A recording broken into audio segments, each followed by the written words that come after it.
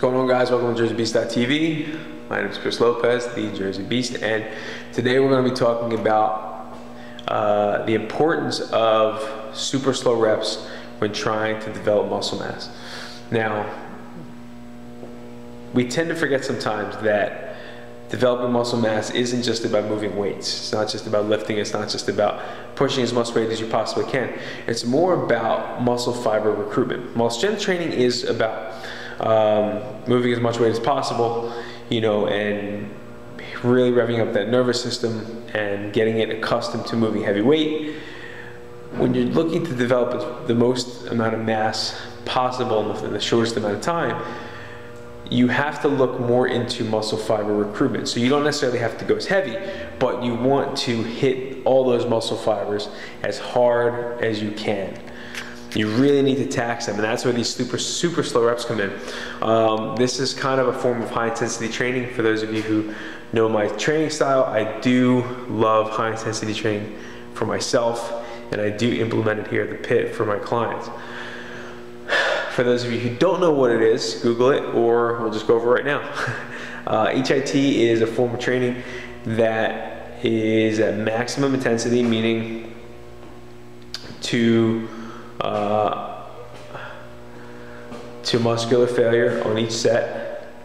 The way I break it up here is usually every other workout will go to muscular failure for those workouts. This way you're not really crushing your body day in and day out. You still need time to recover. But the idea is that you go as slow as possible. So some days, some guys will do, not in here, but you read books on HIT, and you see some guys doing like crazy 15-second sets.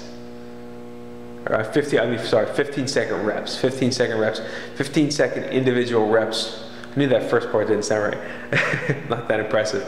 15 individual reps. 15-second reps, right? So you take, 7 seconds on the way up, 7 seconds on the way down.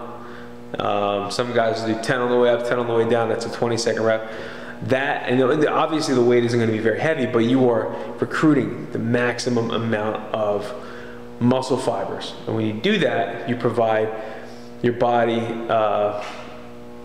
with the opportunity to recover those muscle fibers and increase the muscular density, which is going to increase muscular size and not have you look so sloppy. So here's a look at today's session that I did with one of the guys here named Joe. If you look up at the top, we got walking lunges, barbell deads, ring push-ups, TRX rows, incline dumbbell bench, pull-ups, TRX face pulls, dumbbell or kettlebell overhead presses, and then a TRX complex for core at the end. The only one that's really high reps is the deads. We did for 20. We slowed them down a little bit, lightened the weight, and we didn't really exactly do 3 up, 3 down, but we did them slower than normal, because deadlifts are kind of a movement that you can't really sit in this particular spot for too long without putting unnecessary strain on certain parts of your body. So, but everything else we did pretty slow. And let me look back real quick. The top exercise is a pre-exhaust usually, and then a heavy lift. Pre-exhaust body weight, right? And then a heavier lift, dumbbell bench, and pull-ups. Face pulls, a pre-exhaust for shoulders, and then overhead presses, a heavier lift, dumbbell or kettlebell presses, and then your core. So the idea of the pre-exhaust is to do super slow reps, pre-exhaust your muscles, and then when you hit that heavy lift, that they get really taxed. So all you really need is one working set. Again, it's a total body workout, you can see that. And by doing total body and doing compound movements throughout the workout, you're really burning more calories. It's going to rev up your metabolism, and it's better for overall athleticism instead of splitting workouts up. So give super slow reps a shot. You won't regret it, especially if you're looking to build muscle and stay lean. It's definitely a lifesaver when it comes to doing that. You don't really have to increase your calories too much more. It's not like you have to pig out to bulk up. If you take a few weeks and you do total body workouts, high intensity style, super slow reps, it's going to be a change of pace because it's going to fuck with your ego a little bit. You're not going to be pushing as much weight, but you'll get over it pretty quickly when you see the muscle gains that you get and the muscle density.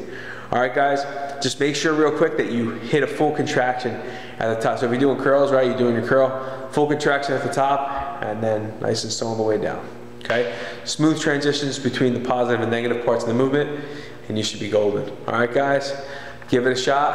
Let me hear what you think. I'm interested to see your comments. Peace.